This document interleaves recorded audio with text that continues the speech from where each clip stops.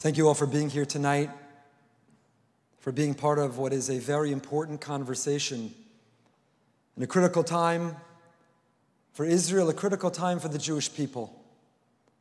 The video and the tefillah, the prayer that we just watched and listened to, touches the deepest recesses of our souls to see those faces, to see our heroes, to see our brave soldiers fighting on the front line, defending not only Israel, but make no mistake, defending Jews around the world wherever we are forever grateful to them. We pray for them. We daven that they're able to return safely with a sweeping victory, bringing back all of the hostages and bringing peace to Israel it so deserves. While our soldiers are fighting on the front lines of this war, in the south and the north of Israel, what we quickly came to learn on October 8th was that this war has many fronts.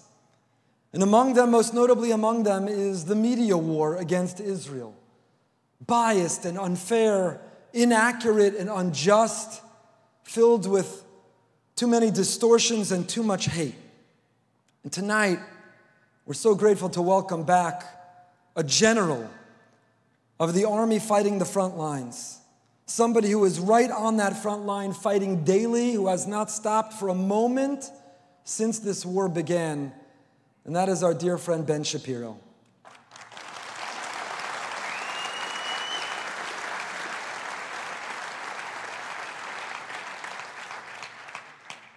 We all know the media empire that Ben has built, the company that is the envy of other conservative media outlets. There's no doubt an incredibly successful career, but if you know Ben, then you know that this for him is so much more than a business. This is personal. This is his soul. This is his life. And that comes across on each and every podcast, each and every interview, each and every debate, each and every lecture over the last 6 weeks. This is not Ben Shapiro, the media personality. This is Ben Shapiro, the Yid, the Jew, who has been fighting on those front lines to defend Israel and defend the Jewish people. We read in the Torah portion yesterday how the late Sanei Hador, the cynics and scoffers and haters, because every generation has them, the haters, the conspiracy theorists, the people who criticize and attack on the outside, they came after Yitzchak, they came after Isaac, and they challenged, maybe in fact Avram, maybe Abraham is not his father, maybe he descends from Avimelech, maybe in fact he doesn't come from whom he says he comes from. They went at him. They criticized him, the haters. Online and offline, the cynics attacked Yitzchak. And God in fact made a miracle because God intervened with nature. That's how dangerous, that's just how damaging the late Sanei Hador, the cynics, the scoffers, the haters can be.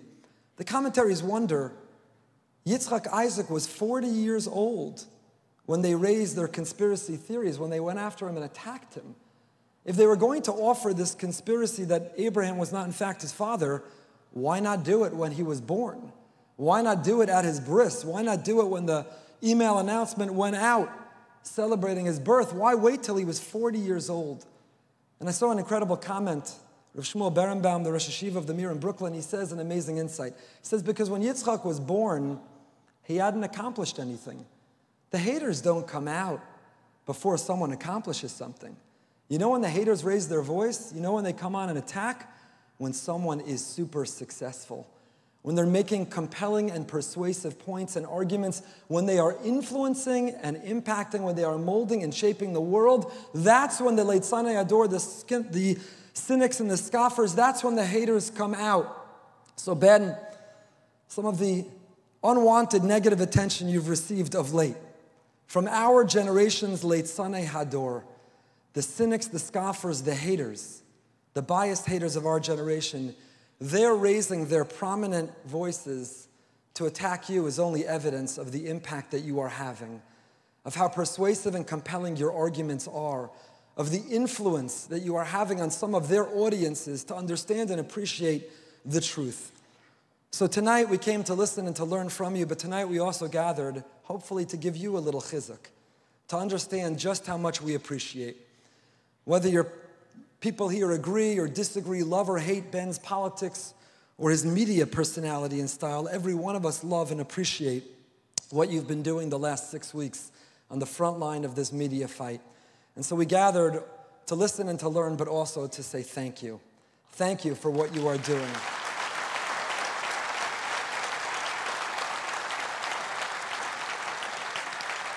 Thank you for wearing your kippah. Thank you for standing as a proud Jew, unapologetically and non-defensively.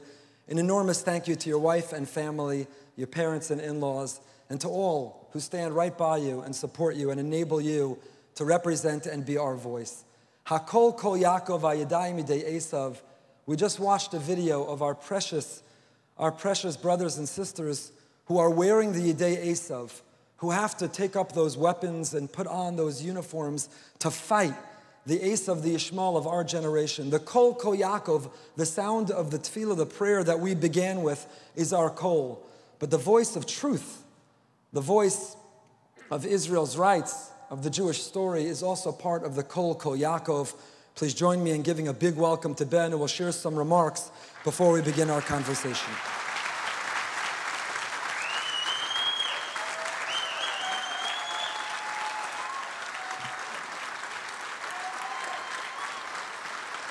It's very sweet of you. Thank you so much. Thank you.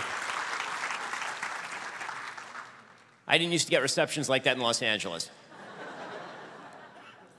So first of all, mazel tov again to the newly married couple. I remember how I also spent my wedding night at a political lecture. So I was thinking about what to talk about with regard to the media, because obviously they're a smoking trash heap of horror. And it occurred to me that I should probably start, since I'm sure we're going to get into the details with Rabbi Goldberg in a second, but it occurred to me that we should start with why they are like this. Because I think that's the question that occurs to all of us. We watch as the media lie, whether they're lying about Israel bombing a hospital, or whether now their new narrative is that, well, just maybe it was Israeli gunships that shot people at the Nova Music Festival. Why do they lie like that? Why is it that they feel the necessity to take every mistake that the IDF makes and blow it up wildly out of proportion while minimizing the horrors that we saw on October 7th? Why is it that if the IDF tweets out a mistaken description of an event, this becomes the story of the conflict, as opposed to the fact that, Al-Shifa Hospital was a military headquarters in which hostages were being smuggled literally in? I mean, that tape broke about 3 hours ago. You can actually watch as Hamas takes people directly into Al-Shifa Hospital, which we've been told for weeks was actually just a civilian facility. And that all of the talk about Al-Shifa Hospital, well, that was just a bunch of Jewish talk. There's no reason why Israel should even be there. It's a human rights violation. So the reason why we see this is, there are a few reasons. I mean, obviously, some of it is coming from a press that is radically Islamic in nature, that would describe certainly Al Jazeera and some of Al Arabiya, some of the press that you're seeing from the Middle East. You're also seeing a lot of the mainstream media source from these particular areas. This is why, for example, the New York Times has stringers who like Hitler. Because the reality is that if you're going to get information from a place where a lot of people like Hitler, there's a very, very good shot that that stringer is going to like Hitler. And you see this in a lot of the source material that you're seeing from, say, the New York Times or CNN when they quote somebody. And then if you bother to actually check that person on Google, you will very often find that person has a social media history that is filled with hatred of Jews. And the media just put it out there as though this is completely irrefutable evidence, or as though it requires no questioning at all. But the real question is why the Western media are the way that they are. And the answer to that question is because the Western media have a worldview, and that worldview is very simple. The world is to be divided between the oppressor and the oppressed. It's that simple. That's the whole thing. The world is made up of oppressor and oppressed. And not only that, anybody who is considered successful in Western society or internationally, anybody who's considered successful is on the side of the oppressor. So Israel is an oppressor. America is an oppressor. White Americans particularly are oppressors. Even Asian Americans have now become oppressors because they're disproportionately financially successful, which is why you can boot them from Harvard University and no one makes a peep. This is why you also see the crossover between, for example, the Black Lives Matter movement and the radical Hamas movement, because the idea from Black Lives Matter is that there are brown people somewhere else in the world and those people are being oppressed by white people, never mind that half of Israel is Mizrahi. None of that matters. The real answer is that Israel is supremely successful. Its opponents are not. Therefore, it must have exploited and taken advantage and done something deeply wrong. And because of that oppressor-oppressed narrative, a moral equivalence must be drawn. Because if it turns out that maybe the reason that one side is successful and one side is unsuccessful is because the successful side is good and the unsuccessful side is evil, that alternative explanation blows up their worldview. Once you bring to bear a moral frame as to why people succeed and why people fail, that is something that the oppress-oppressed matrix cannot bear. It collapses it immediately, because instead of it being that someone is unsuccessful because someone has exploited them or oppressed them, instead it might be the person's unsuccessful because they've made a series of horrifying decisions, which is in fact the case in the Middle East. I mean, as we all know the history. The reality is that Israel has accepted pretty much every peace offer ever presented to it. Its opponents have rejected every peace offer ever presented to them. Israel pulled out of the Gaza Strip in 2005. Its opponents then proceeded to elect Hamas, burn all of the greenhouses, spend every iota of aid that was coming in to build terror tunnels and rockets, and then burst through that wall and murder 1,200 Jews and drag another 240 back into captivity. Maybe they're just bad. Maybe they're just evil. But the media can't allow that. And so what they have to do, they know that they can't actually promote Hamas as good. They've never made this argument. By the way, this is one of the great imbalances. When everybody talks about Israel failing on the Hasbara level, the reason Israel fails on the Hasbara level is because Israel always focuses on how good Israel is and never on how evil its enemies are. The Palestinian side has never for one moment focused on how good the Palestinian side is. Not for one single solitary second. Every single argument for 76 years has been how evil the Israelis are. And that's the argument today. The argument the media are making is that the oppressor-oppressed matrix is upheld because Israel is just as bad as Hamas. That's why the necessity to pretend that Israel is participating in a genocide. That's why the necessity to make believe that Israel is deliberately targeting civilians when, as everyone with a functioning brain can see, Israel's complete air superiority. If Israel wanted to murder, forget thousands, hundreds of thousands or millions of civilians, Israel could do so. They certainly have the military wherewithal to do that. But Israel's not doing that. But again, the idea is that a narrative must be preserved. And in pursuit of the narrative, the truth doesn't matter, which is why these are not journalists, they are propagandists. The basic premise of a journalist is that you are supposed to speak fact, you are supposed to care about truth. But the media themselves are participants in the narrative. They have decided that the narrative is significantly more important than anything remotely resembling facts or truth, and it must be upheld at all costs. And so it's going to get worse from here, because as it becomes clearer and clearer just what Hamas is, they're going to have to make Israel out to be worse and worse. The worse the atrocities Hamas is pursuing get, the worse the atrocities Israel must be pursuing must also get in order to achieve the moral parity that allows them to preserve the narrative that they've been pushing for so long. So that's the reason that you're seeing all of this. The only way to break through all of that is actually to show all the things that the media have refused to show for years and years and years. I've had many meetings with Israeli leadership. The last 3 prime ministers I've met with, all 3 of them, I told the same thing, which was, if you actually wish to win the Hasbara war, you have to start showing the atrocities that are being pursued by the Palestinian Authority, Islamic Jihad, and Hamas. I said this to them in 2019, 2020, 2021, 2020. I've been saying it consistently for years. And everybody was sort of afraid to do that because they said, well, isn't it true that Israel has a good image in the United States? We don't want to look like we're going negative. By the way, anybody in politics who ever tells you that going negative doesn't work is lying to you. It's literally the only thing that works in politics. But the good news for Israel is, and the bad news for Israel is, that going negative happens to be the truth. And as it turns out, for the brief moment in time, which was about 6 hours on October 7th, when people were paying attention to what was actually going on before they reverted back into the amoral frame, when they did that, Israel, for just that hot second, was winning the PR battle. So what does that say? It says that from here on out, Israel's going to have to do that. Because this war is not the end. This is the very, very, very beginning. Once they finish off Hamas, that is just the beginning. They're going to have to militarily occupy that area in order to retain security for literally the rest of time. This is not going to be something where they get to turn it over to the UN or the Palestinian Authority. They turned over southern Lebanon to the UN, and it turned into a Hezbollah hotbed, and the Palestinian Authority is itself a terrorist group. Israel is going to have to take harsh measures in the West Bank. Israel is going to have to, at some point in the next 2 to 3 years, take out Hezbollah. They cannot allow 200,000 rockets on their northern border, which means that this battle is going to get a lot harder. It's going to get a lot harder. And you're all part of it, because if you are on Twitter, if you are on Facebook, if you are in the conversation, this means that you have to take part in this battle. You don't have a choice. There's no running away from it. The echo chamber that's been created, particularly on social media, is incredibly strong. The legacy media benefit from and also promote that echo chamber. So again, my mentor Andrew Breitbart once said, if you have a phone, you're a journalist. But the reality is, if you're a phone, you have a phone, you're an activist. So you should treat your phone that way, because that makes you part of the war the same way that I think everybody else is. Thanks so much. We can do a Q&A.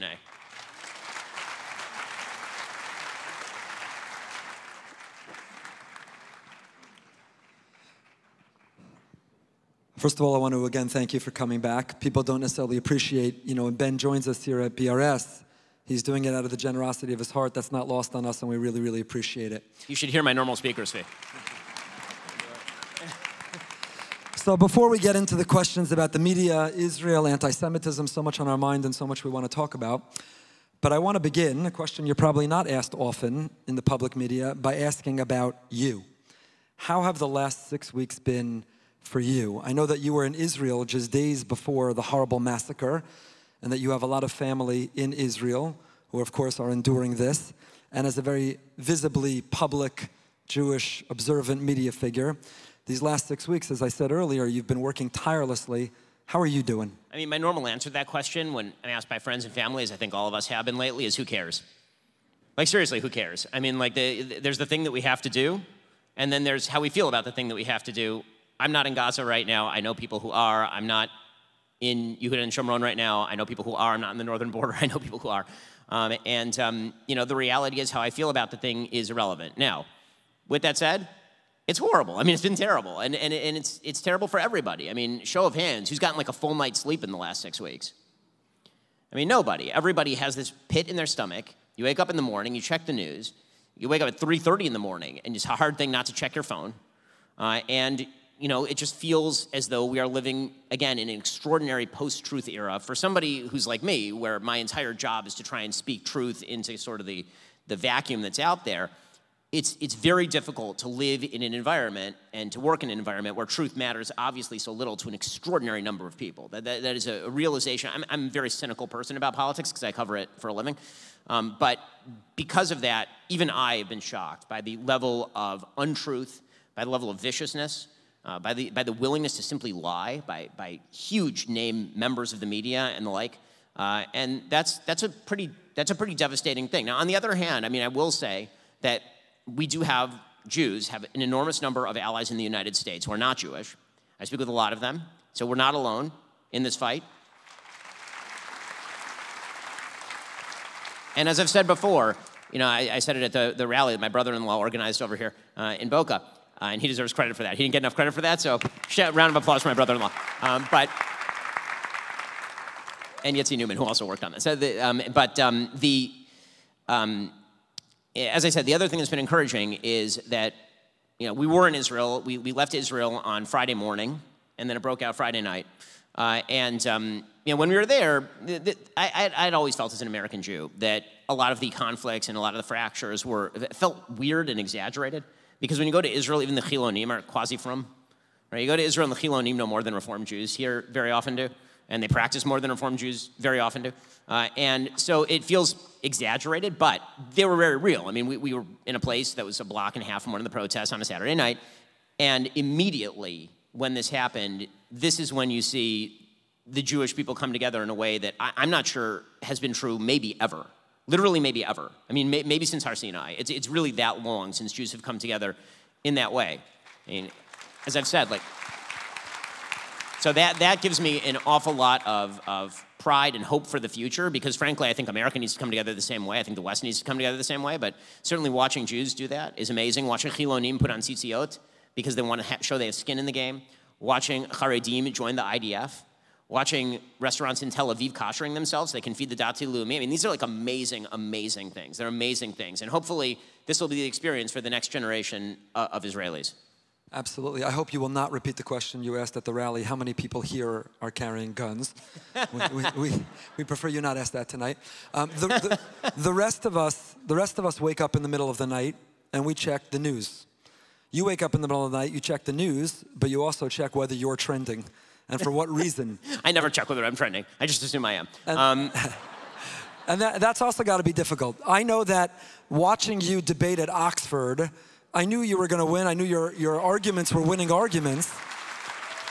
Whether seeing you on Piers Morgan, seeing you at Oxford, seeing you on college campuses, you're not only watching the other war, but you're fighting your own. How do you deal with that? How do you go to the lion's den and be in these hostile environments?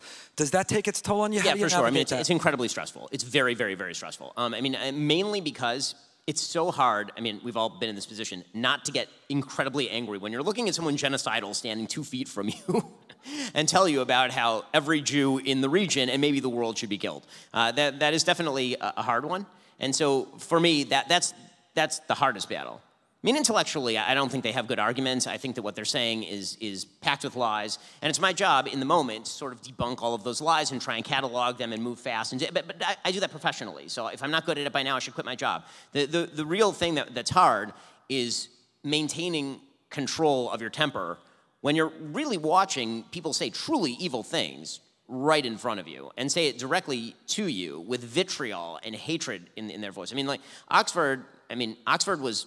That's the single most hostile room I've ever been in. I've been in a lot of hostile rooms. That was easily the single most hostile room I've ever been in. I mean, a little bit behind the scenes. I mean, my security team, they're there with me. They're working with MI6, and one of the problems in Britain is that you can't carry guns when you have a security team there.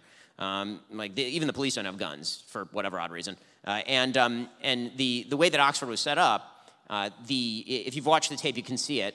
After I do the Q&A with the rabidly anti-Israel moderator, I then go down, and it's almost in the crowd. I mean, there's a crowd here and a crowd here, and then they set up a table. It's called the speaker's box, and you stand on one side of the table, the other person's standing on the other, and they just come up and they debate you. You're a foot and a half from each other. But more importantly, right behind me, like no greater than the distance between the two of us, are all of the crowd. And my security team could see that there was a guy right behind me who was extremely jittery. He was very tensed. He was reaching into his pockets a lot. We kind of quietly put a security guy right next to him in case he decided to get up. But it was that kind of environment. And so in that kind of environment, I mean, it's very electric. It's incredibly difficult. So yeah, I mean, it is not fun. It is certainly not fun. People don't appreciate necessarily to maintain your composure, think through your argument, be eloquent and articulate and compelling, while also at the corner of your eye trying to figure out which one of these people want to jump you is not an easy thing to navigate. And of course, you do it really amazingly. On your podcast, right after October 7th, you seem to have pivoted a little bit in the format of it, really jumping right in Israel and from the heart and from the soul. And one of that early podcasts, it might have been the first one after the massacre, you did something that I doubt you'd ever done before, which is you sang Achenu. You sang Achenu. Solo, just you, Achenu, from the heart. Was that planned? Was it spontaneous? Where did that come from? Why did you decide that your audience of millions, I don't know the breakdown, many of whom I'm not Jewish, I'm sure. The vast why did you want to share Achenu with them? I mean, I think that one of the things that I have some notoriety for is the facts don't care about your feelings aspect of what I do, right? I'm not an emotional creature by nature, except with my wife and kids. And the fact that this struck, I think, to everyone who was watching it as, incredibly personal. It was, if ever I was going to tap into that, that was the moment to tap into that. And frankly, I didn't see another way that I could really start that show. So I have shifted the format, as people may have noticed from how. So typically when I would do the show, I'd open up, I would do like a little pitch. We'd play a bad music riff. So I'm playing a couple of chords on guitar that's a leftover from when we couldn't afford to license music. And then we would get into the show, and I don't script anything. The entire show is unscripted. It's just me and the mics and the cameras. And on that one, I wanted to be so meticulous about my language that I actually sat and I wrote the monologue, which I never did. And since then, I've written every monologue. I mean, the beginning of every show is a cold open, right into the topic, because I want to grab people right off the top. I want them to know what the topic that I'm discussing is. I want it to be in an organized fashion. I want to be very careful about my words. You know, one of the things that I'm very careful by nature about my words, typically, not always. The thing that I wanted to be careful of is particularly because I know the kind of burden that I'm carrying, which is that, you know, I have the ability to speak to a lot of people who I know everybody here wants to be able to speak to too. I know that's the reality, and so I want to be very careful about what I say. If I'm going to die on a hill, I want to make sure that it's a hill of my choosing, and that's one of the reasons to construct the show in that way. If you haven't seen it, it's worth watching that Achenu. Like we sang earlier tonight, it is emotional and it is powerful. So it's not a very good rendition, but it is emotional. Maybe that's a much better, yeah. Anyway. Next time with the violin, maybe. But let's pivot into the media bias. And on October 7th, we thought this was Israel's war. Maybe still on October 7th, by October 8th, we came to learn, as we saw anti-Semitism surge across the world, that Israel is the front line of this war, but it's really the Jewish people facing this war everywhere. From your perspective, the media bias, is it greater against Israel's war Or is it a greater media bias in really telling the story about anti-Semitism, in relaying even this recent murder of a protester in Los Angeles? And it's hard to imagine if this were any other race, ethnicity, religion, they would cover it with the same story, the same headlines, describe it in the same way. The Washington rally that I'm really proud our community participated in such large numbers, that I saw some headlines described as busloads of people got together, or demonstrators gathered in Washington. This is the metro section of the Washington Post. Exactly. So are you seeing the bias greater when it comes to this coverage of Israel or the coverage of anti-Semitism? I mean, obviously, they're tied together. I think that the goal of the media is to split the two, which is why you see so much discussion of anti-Semitism, not in the context of Israel, but in the context of Islamophobia. Right? The idea is, which is an absurdity, by the way. What that really is an attempt to suggest that if you oppose Hamas, there's an aspect of Islamophobia to that. That's really what that is, and it's disgusting. The reality is that Jews have seen a massive uptick in the amount of hatred that they're receiving. We all know that. They've been seeing a massive uptick in the amount of violence against them. That's been happening as well. Again, we live in, thank God, an amazing country. And we live in an amazing state where we're all able to defend ourselves, and we should. We have an amazing police force. Our police force here is amazing. But to pretend that when you watch 300,000 people on the streets of London marching for Hamas, Islamophobia is the main problem is ridiculous. There's a Norm Macdonald tweet that keeps coming up in these contexts that I'm sure a lot of you have seen, where it's like, I just hate to think that if 9/11 happened today, how much Islamophobia would break out. And it's like, that's right. Or he says, I think if it's a nuclear weapon went off in New York, the amount of Islamophobia would boggle the mind, and it would be terrible. I just worry about the Islamophobia. And that really is the attitude of the media. And you see they try to keep boxing in anti-Semitism with racism and Islamophobia in one box, and then being anti-Israel in the other box, because this has been their lie for a very long time. And that lie got obliterated on October 7th, because it turns out that the people who hate Israel also universally are people who really, really hate Jews. I mean, the mask just came off completely. And they're trying to restore that mask, I think, by obviously saturating coverage of Israel being evil, and then trying to undercover the anti-Semitism issue, or to pretend that the anti-Semitism issue is in a completely separate box than the anti-Israel issue, when in reality what we're watching in many of these cases are radical Muslims who are participating in anti-Semitism. So, yeah, I don't think that you can separate the two. I think they are part of the same narrative. The media have to bifurcate anti-Israel and anti-Semitism in order to get back to the status quo ante, which was we can be as critical as we want about Israel, as lying as we want about Israel, but we're still okay with the Jews. One of the things I find infuriating, and there is enormous support for Israel and the Jewish people broadly in America, but the lower you go in the age demographic, the less support you have for Israel and for the Jewish people. It's incredibly concerning, both for that young age demographic and for the media as a whole. What's infuriating, what's mind-boggling is that Israel and its values are entirely aligned with America. And, as we've talked about, every pro-Israel rally, including the one you participated in last Sunday in our community, there were American flags being waved. In the lobby on the way out, if you haven't taken yet, we're giving out Israeli flags for your car and American flags for your car because they go together. They're shared values and they have a shared destiny together and they have shared partnership.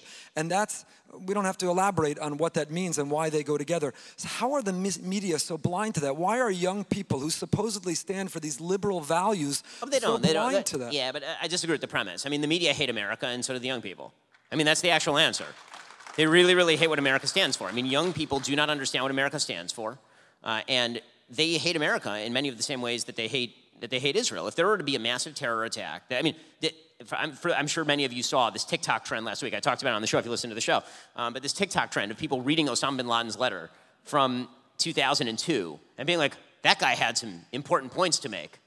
And I saw a meme that was going around from Back to the Future. You remember there's this scene near the end of the movie where Michael J. Fox goes wild. He starts playing heavy metal, and it's supposed to be it's 1955, and he's playing heavy metal. And he says, I guess that was too much for you, but your kids are going to love it. And it's like, and it just said on Michael J. Fox, Osama bin Laden, right? I guess this is a little too much for you, but your kids are going to love it. And that's unfortunately reality. I mean, there's an enormous number of young people in the country who despise everything the country stands for. They think it's an oppressor, colonialist state. They think that the same things they hate. Like, I think that we make a mistake if we think that they hate America because they hate Israel. They hate Israel because they hate America. They hate Israel because they hate the West.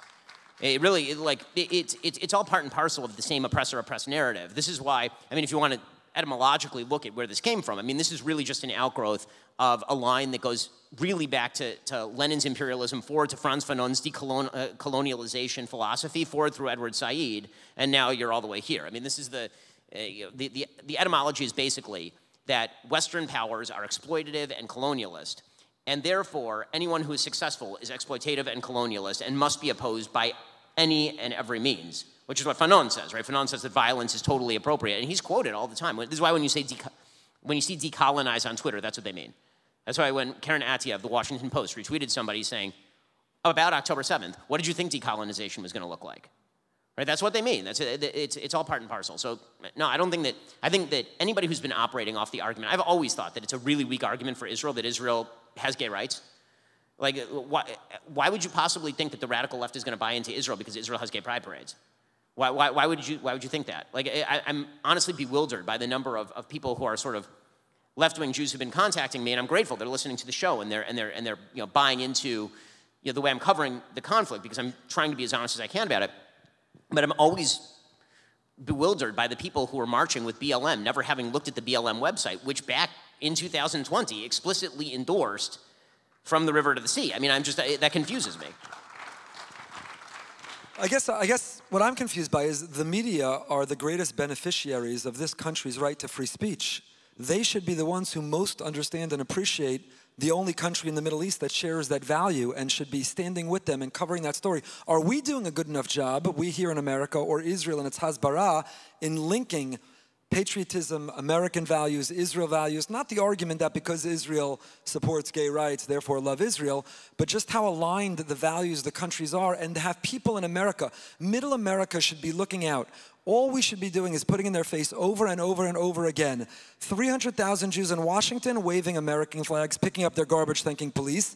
Every pro-Palestinian rally pulling down American flags, burning American flags, and attacking the police. Right. And which do you want to align with? What do you want for the future of America? Are we doing a good enough job of making that point? So I think that point is being well taken, particularly by middle America. I mean, the polling, again, shows that Americans, by and large, like very widely support Israel over Hamas and favor Israel over the Palestinians as well. I mean, support for Palestinians generally, when it's put in that binary, is usually in like barely double digits. And support for Israel is usually 50, 60, 70% in these polls. It's just wildly disproportionately concentrated, the support for Hamas and for the Palestinians among very, very young people. And so the question isn't, do we push American flags in the faces of people who are in middle America? The question is, how do we get young people to like the American flag again?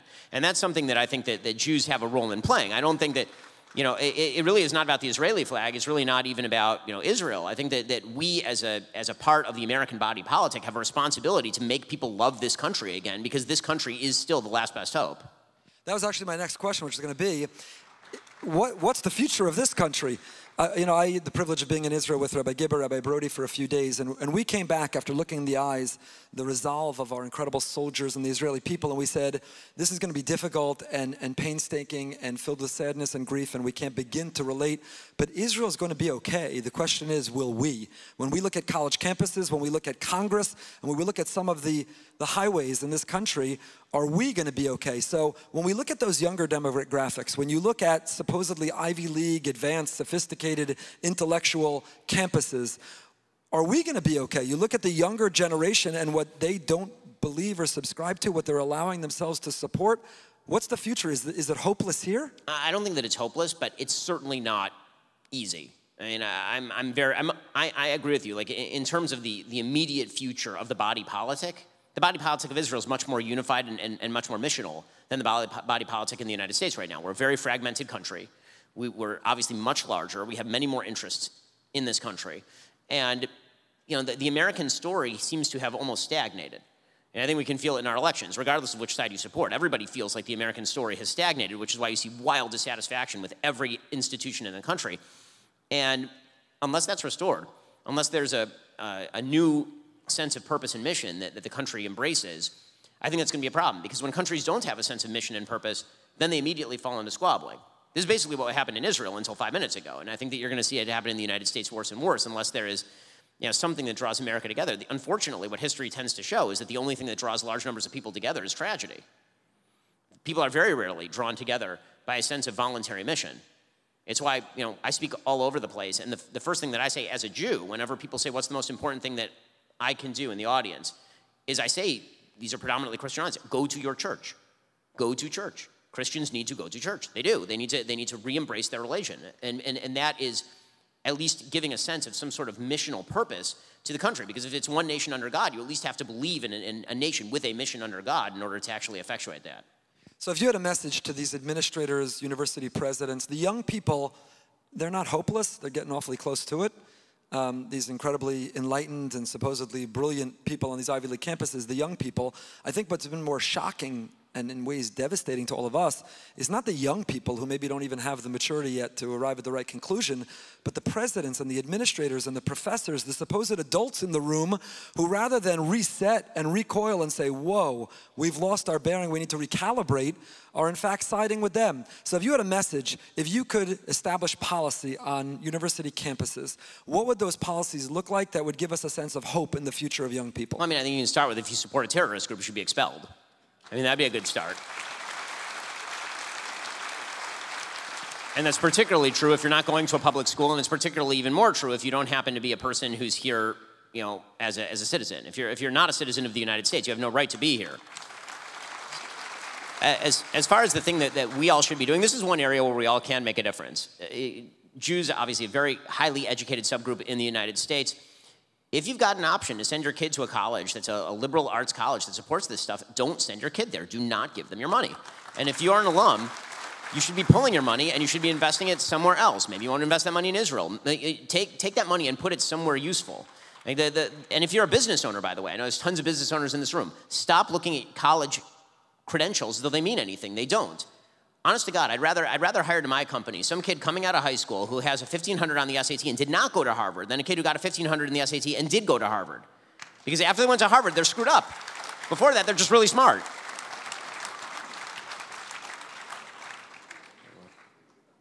So there have been some surprises in the media coverage, at least for me. Jake Tapper, Anderson Cooper, getting teary-eyed on TV, covering the human side of the story, being on the ground at first, did not expect to watch clips coming off of CNN and be moved or be applauding or be grateful for their coverage. They're probably the two exceptions. The rest of the newsroom are, you know, doing the usual CNN thing while Fox News is making $1 million donation to Israel, and I think through Federation, which is really, really incredible.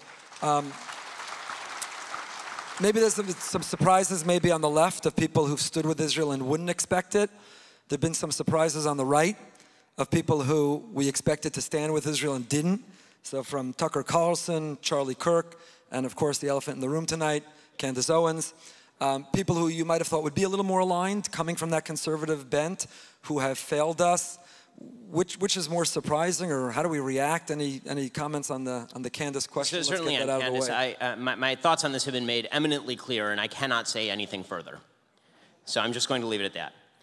As far as, you know, some of the horseshoe theory that's going on in general on the right versus on the left, you know, there is a you can distinguish a few strains on the right. So there is an isolationist strain on the right that you know has cropped up again. This has been part of the Republican Party for a very long time, and it breaks down into a couple of different sort of aspects. One is traditional isolationism, which I have friends who are like this, who are like, Israel's right, Hamas is wrong, don't care, it's far away. I think they're wrong, I think that's short-sighted, but you know, that is at least consistent. They're like, no foreign aid to anybody, don't care, you know, hunker down in my cabin, and that is what it is. I get it, like, I think that's wrong, I think that's short-sighted, I don't think that's second-order thinking, but I don't think there's anything particularly anti-Semitic about that, as long as you understand the clear moral right and wrong in the conflict. And then there is an attempt to obscure moral rights and wrongs on behalf of a different agenda. And that I find nefarious, and that I've seen from a number of different people. So, you know, that is obviously deeply disturbing to me. The effect that Tucker specifically, when he downplays, for example, and he's done this multiple times on his show, when Tucker will say things like, and I criticized it on the show, so this is nothing new either, when Tucker says things like, you know, some people seem to care so much about people getting slaughtered at a music festival in Israel, but they don't care at all about the 100,000 dead we see from fentanyl overdoses every year. And I said on my show, no, I actually care a lot about the 100,000 dead from fentanyl overdoses every year, and that's not even remotely the same thing as the worst massacre of Jews since the Holocaust on a moral level. It is horrifying that people are shipping drugs over the border, and it's also horrifying that people are shoving those drugs into their own veins, but that is not the same thing as taking a baby and burning it alive in its crib, and pretending that those are the same thing is absurd. Also, Tucker's bizarre notion that Americans shouldn't care about the 30 Americans who were murdered on October 7th, and the at least 9 Americans who are being held in captivity. It's probably more than 9 who are being held in captivity. That's bizarre to me since he spent his Friday interviewing somebody in Spain. Like, what's he doing in Spain? He's marching in Spain with some political party, but I thought he only cared about what's going on in the United States. Why are we supposed to care about Spain or Hungary or Poland or all the different places that he's interviewing? So it seems to me that there's something else that's going on there. I would agree. Can we have any influence on these personalities? Is there any difference? Part of these media personalities, take like Tucker, for example, he left the legacy media world and that company, and they found this online world where they don't depend on advertising and they don't have to answer to people. So is there still influence for us to bring reality? Joe Rogan, another popular podcaster, one of the most popular in the world, you've been on his show, and he seems generally thoughtful in trying to arrive at the truth, and yet when it comes to this, there's a bias. Is there any window or opening for influence? I mean, I think that each one is different. I mean, I don't think Joe's in quite the same camp as Tucker. And the last time I was on Joe's show, the last 45 minutes, we talked about Israel, and he really let me go on it. And I don't know if you've seen, there's a comedian recently, I believe. No, it was Tim Kennedy, actually. It was Tim Kennedy, the MMA fighter. And he was on Joe Rogan's show, and he was excellent. He was talking about this. So Joe is not in the same category, I think. I really don't think he's an ideological creature. Listen, I wish he wouldn't have on some of the people he's had on, who I think are telling absolute lies. But I also don't think that Joe's quite doing the same thing as Tucker, because Joe is not a political animal by nature. His entire shtick is basically, here, I don't know anything about this topic, tell me about this topic, and he does that on nearly every topic, whereas I assume that Tucker knows a fair bit about a lot of the topics he talks about, which means that he's a little bit more responsible for the kind of quote-unquote questions he asks, which is, you know, one of the games that gets played a lot in the media these days. I'm just asking. Why is it that so many Jews are doing X? Why is it that people care so much? I'm just asking. I don't know. We know what an implication is. We are not all idiots. We know what you're saying. And what would you say, you know, in the news now, and these things happen in real time with social media, we are determining the media, or we're putting them in a category in real time based on a tweet that they may not have put a lot of thought into. Elon Musk, you recently were on a stream with Elon Musk dealing with combating anti-Semitism. So he actually responded to a tweet that originated, believe it or not, with someone in this room. And he responded to that tweet. And everyone Not me, somebody else. Everyone decided Elon Musk is a rabid anti-Semite. Then today he said he's going to ban from Twitter anyone who promotes from the river to the sea. Elon Musk is a champion of the Jewish cause. How do we decide? We like hold up a scorecard, you know, and each day we're going to determine. This goes back to our last conversation last time you were here about anti-Semitism, and whom do we label an anti-Semite? I mean, I think that in order for somebody to be labeled an anti-Semite, they should be taking a consistent tack on a particular issue. And that is the last thing that you would expect of Elon. I mean, Elon is all over the place. And I think that he's tweeting a lot these days, and he's incredibly reactive on Twitter. I mean, this is one of his charms and one of his flaws. And you know, as far as that tweet, he then went on to clarify that it was really a critique of the ADL, and it was really a critique of the fact that there are people in the left-wing Jewish community who he thinks have been very easy on immigration, who suddenly are very anti-immigration because they've realized some of the people they've imported. Whatever it is, you know, the idea that Elon falls into like the anti-Semitic category, I think is silly. And I think that there's an eagerness by a lot of the members of the media. One of the things I noted on the show is there's a real eagerness on members of the media who are on MSNBC to hone in on the real anti-Semites are Elon Musk and Donald Trump. And meanwhile, Hamas, who knows? Who knows what they're doing? They could have all sorts of thoughts. It's oppression. You can tell. There's some people who are condemning both. Okay, at least you're consistent. There's some people who are saying what I'm saying, which is that Elon is not an anti-Semite, Trump is not an anti-Semite. They're very thoughtless in how they tweet, and comparing them to Hamas is absurd. And then there's some people who are doing what MSNBC is doing, which is the real forget about Hamas, forget about people who are murdering Jews in their cribs. The thing that really, really matters is that Elon Musk did a mean tweet. He did a bad, mean tweet. And that's really bad because he's mean and we don't like Elon Musk. Shut up. So as a matter of instruction or for people to learn from, do you think that there's a problem in our community, I use our community broadly, that we are responding to these tweets and we're very quick to label someone rather than give some time, let them see whether there's a pattern, let's see whether they can be won over as an ally, because many of these very public personalities, the moment you label them that, they might as well be that, because you can't get them back. Yeah, I mean, this is something that we talked about actually last time we were here, is you know, how fast should we be on the draw and on the trigger, and there is a tendency to be like, every time we see a thing, we just whack it, you know, like whack-a-mole, just whack. Well, you know, you do have to gauge each situation differently. This is why when you're comparing Tucker and Rogan, I'm saying I don't think those are the same person. And the same thing is true with regard to Elon versus Trump versus, you know, some kook online. Like, it's not all the same thing.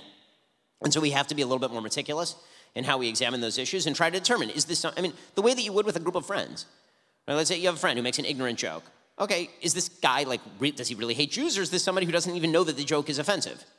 I know that you had this experience with Myers-Leonard, right, from the Heat, where he made a reference, he used the K word in like a stream, and he didn't even know what it meant, and suddenly the world came down on him, he was out of a job, and then you met with him, and I've met him, super nice guy, didn't know what he was saying, and very pro-Jewish, and it's like, well, was it a justice to him to immediately come down on him as though he was spouting from Mein Kampf or something? Like, you really do have to gauge each one of these situations individually. Yeah, and the person who you might turn into the enemy could have become your ally and one of your biggest supporters. In his case, that's a great example.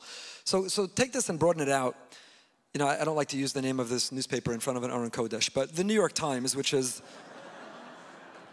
I don't think it deserves to be mentioned in shul. It's one of the repulsive, inappropriate words to be used.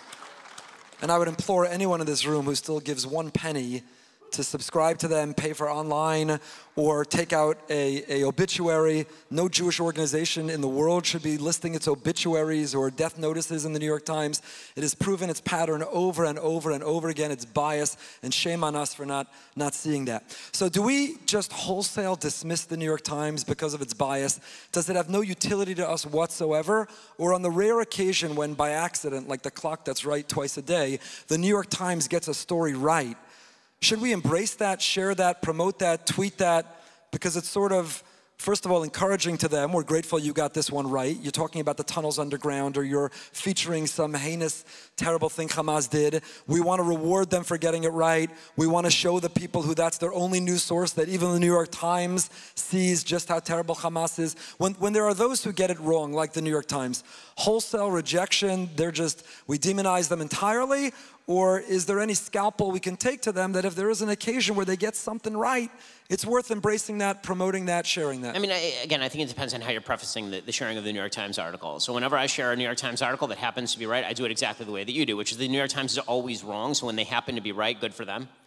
I think that the thing we have to avoid is just sharing it without context of they're always wrong. Because when you share a credible New York Times article, and you don't say that all the rest of the time they're wrong, people tend to think that credibility extends to the rest of the newspaper. And that obviously is not true. I mean, by the way, I even do the same thing with the Wall Street Journal. I mean, for those who are subscribers to the Wall Street Journal, the Wall Street Journal op-ed page is great. I really enjoy their review section, their book reviews, and the rest of it's trash. I mean, their news coverage is actually more to the left than the New York Times. So is the Washington Post. The Washington Post has been a disaster area on this kind of stuff. I mean, they've been truly awful. And so I think that it's worthwhile noting how bad, like, you should, as much as we can, we should try to be as meticulous as we can in labeling who is bad, who is good, what they're doing wrong, what they're doing right, and making sure that we give a holistic view of the outlet before we cite it. Because every time we say, CNN says, we should say, even CNN and all of their hatred of Israel, even they recognize the truth that X, Y, and Z is happening. How would you rate Daily Wire? It depends who we're talking about. Fair point. I think most people in this room are familiar with your work and Daily Wire, but apropos that last comment, where would you send people to get accurate news on Israel? We're all so desperate and we're holding on and we're looking for the next headline. One of the challenges that's happened actually in this war is how many have I don't want to use this expression, but jumped the gun. How many are sharing news? Like how many legitimate outlets tweeted about the ceasefire in exchange for the hostages that had to be actually corrected by the White House administration itself and media outlets walking it back? I'm not just talking about the Efrem WhatsApp groups who've been spreading terrible information all along without it being substantiated. So where can we go? If we want to find out, is something right, wrong, true, accurate? I'm not ranking on the Efrem WhatsApp groups. They're wonderful, they're great. But there have been several cases of their announcing things that were not verified or substantiated. So just in general, all of us have to be very vigilant with where we get our news. Can you recommend places other than most of Daily Wire? So, I'm a big follower. If you have Telegram, Amit Segal is excellent. You should subscribe to Amit. Is a conservative journalist, right-wing journalist in Israel, and you can subscribe. My Hebrew is not good enough to read Amit Segal in Hebrew, so you can subscribe, and when you do, you can pay like a little fee every month, and it'll translate all of his posts into English. And that's really good insidery kind of stuff, and he's updating what's going on the ground militarily. He's updating what all the politicians are saying. So that's kind of more of a primary source than what you're going to get at the Jerusalem Post or at Times of Israel or something. I mean, I check all of those, and my usual, because I'm so suspicious of everything that's happening, unless something is double or triple sourced, I tend not to cover it myself. I've been trying to be super meticulous. I mean, I don't want to pat myself on the back here, but the show, I think, has been as meticulous as any show that is out there, more than virtually all of them.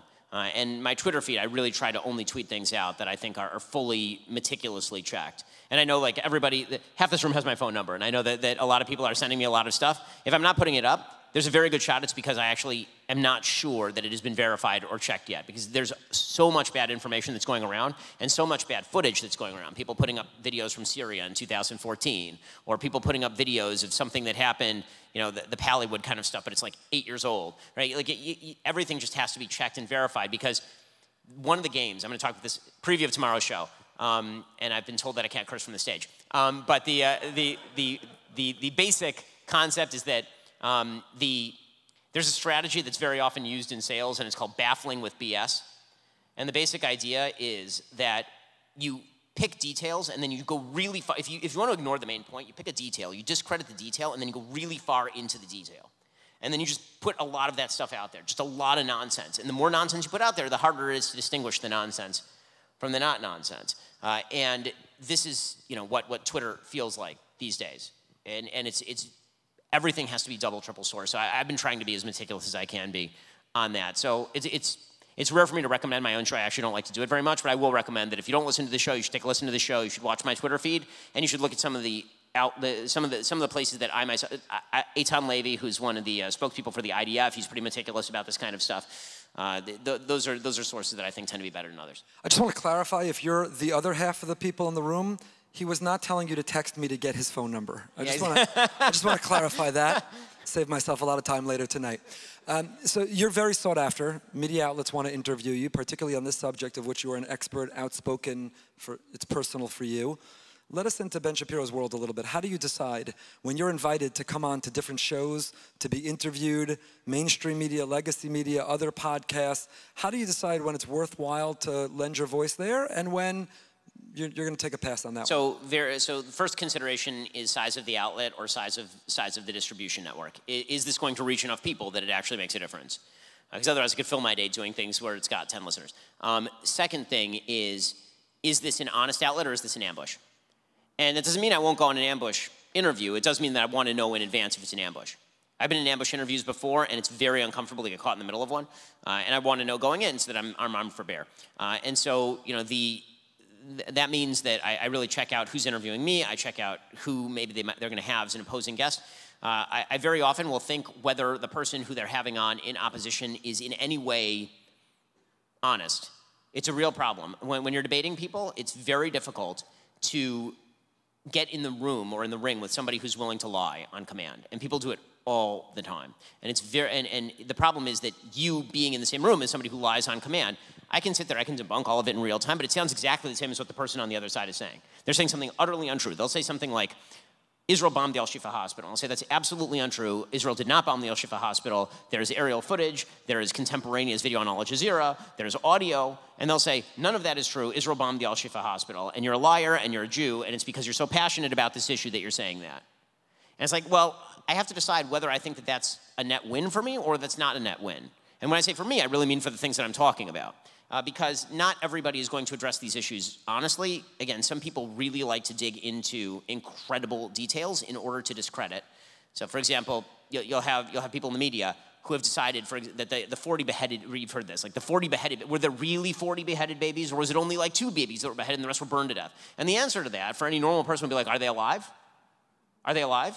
They murdered babies. They murdered a lot of babies.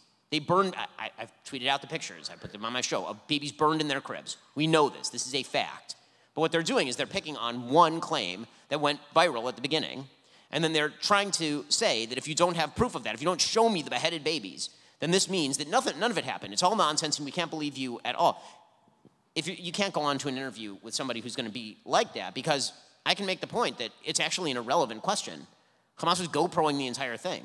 How do you do that homework? How do you know which interviewer will be fair and who will be biased? I mean, I really try to watch a lot of tape. So if I know the person who's giving the interview, I still watch a lot of tape of them. I try to see what they've been saying about the issue. I try to see who they're going to have me on with. I try to watch tape on them. Like, you have to be very meticulous about this sort of thing. normally, in a less fraught situation, I might be less meticulous, but it's so fraught right now, and you know that there's literally millions of people who are waiting for a slip-up so that they can use that as, I've been asked twice in the last 3 weeks about whether I tweeted out an AI photo. I did not tweet out an AI photo, but that claim went so insanely viral, and it was community noted falsely, and then Elon personally had it, like his people literally took down the community note because it was false. But it was too late. They'd already screen capped it and put it up, and that became part of the story. That's how sensitive things are right now. So I'm trying to be as meticulous as I can be in all this. We're going to wind down with a couple last questions. We're so grateful for your time and for this incredible audience came together tonight. So there are some new allies that we've learned. For you as a conservative media personality, a right-wing Republican, some would say, there have been people on the left who've been incredible spokespeople, advocates. Richie Torres, Congressman Torres, who's been to our community. Our congressman, Jared Moskowitz, who I want to give a shout out, who has bucked his party, called out colleagues, been really outspoken, and he's our congressman, and we're incredibly proud of the job he's done. When the dust John Fetterman. John Fetterman's been a stud. Fetterman, yes. Yeah. Right. Right. Who saw that one coming? I did not. That I will admit, I did not see that one coming. He'd become a hero of the Jewish people. Right. None of us saw that. Part of God's sense of humor. That's really amazing. He's like every shul wants to honor him at their dinner, like shorts, pants, cut off short, no shirt. He's the honoree. So when the dust settles, and please God, Israel swiftly wins this war, does it change your perspective at all that some of the people who were the adversary, the enemy, the left, from your conservative perch, do you now see in them things that are so aligned and the things that matter most? Will that change, you think, the way you relate, the way you speak about, some of the way you cover politics? It makes me more optimistic that they don't buy into the broader rubric that I think a lot of the left has bought into. I think that we will also see, as time goes on, how much of it's real and how much of it's not. I think that for some of the people we've mentioned, it looks very, very real, and I hope that it remains. I think that the next few years for Israel are going to be very rough. As I said a minute ago, what we're watching at the beginning right now is the beginning. It's going to get rougher in Gaza, not in the sense that it's going to be as spectacular on TV, but it's going to be a long-term military operation. The government's saying this. It's going to be a long-term military operation. There are going to be a consistent number of dead and wounded coming out of Gaza for years to come because they're just going to have to police the area and treat it the same way they treat Jenin or Nablus. And speaking of Jenin and Nablus, they're going to have to go into Jenin and Nablus, and they're going to have to clean up a lot that's going on in Jenin and Nablus, especially given the fact that the Palestinian Authority is effectively on its last legs over there. Israel. You saw the poll. 75% of the people in the so-called West Bank celebrated what Hamas did on October 7th. Right. Those are the people that it's being suggested should be in charge of Gaza when we're done. And this is why, right, exactly. This is why I say we'll see how long people stay on the bandwagon when, for example, the Biden administration insists that Israel start making territorial compromises with Mahmoud Abbas, who literally yesterday came out and suggested that the Hamas massacre did not even happen at the Nova Festival based on the Haaretz story that was botched. And by the way, you want to talk about publications that should not be mentioned in a shul ever? Haaretz. Haaretz is sheer trash. It is trash, wrapped in trash, and then burned on a trash heap. It's trash. In any case. How do you really feel about Haaretz? Oh my gosh, Haaretz makes the New York Times look like the Wall Street Journal. Haaretz is just, it makes Pravda look like an outlet, a leaflet for the John Birch Society. Haaretz is just, there are no words. Anyway, there were some words, but I used them. But these are all first steps. They're going to have to do some pretty harsh things they're going to have to do some harsh things domestically because it turns out that, there are a lot of terror cells inside of Israel. Everybody's walking around in Israel, in Yerushalayim, in populated areas, worried, and that's why you've seen tens of thousands of people applying for a gun permit in Israel, right, which was supposed to feel safe. You're going to see Israel, the big one's going to come when Israel swivels up north. Everybody knows it's coming. It's just a matter of time. And I don't think it's going to happen in the middle of this war, although I know that Yoav Gallant, the defense minister, was encouraging it very early on in the war. But Israel cannot live with an existential threat on its northern border. They've learned what it means to believe that deterrence is going to end an existential threat. And by the way, that existential threat on its northern border goes active literally the minute Iran has a nuke. Because right now, that's Iran's forward operating base. Once Iran has a nuke, then what is to deter Iran from using that? Because the next thing that happens is Hezbollah fires off its missiles, Iran smuggles that nuke through Iraq, through Syria, into Lebanon, And then they just fire it into the heart of Israel. And they say to Israel, if you retaliate, we'll fire a nuke at you. We'll put a nuke directly in the middle of Tel Aviv. And they have the targeting technology to do that, but not from Iran, because Israel can probably shoot that down, but from Hezbollah land. So Israel's going to have to act, and they're going to have to act there incredibly quickly. And the world's not going to like it one little bit.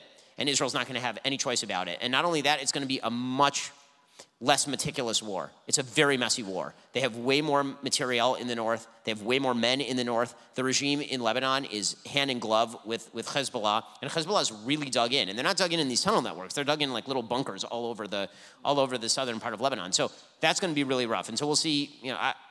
I'm really grateful for the support that Israel has received from members of the Democratic Party, and Bezrat Hashem, it should continue, and it should stay, and it should remain a bipartisan issue.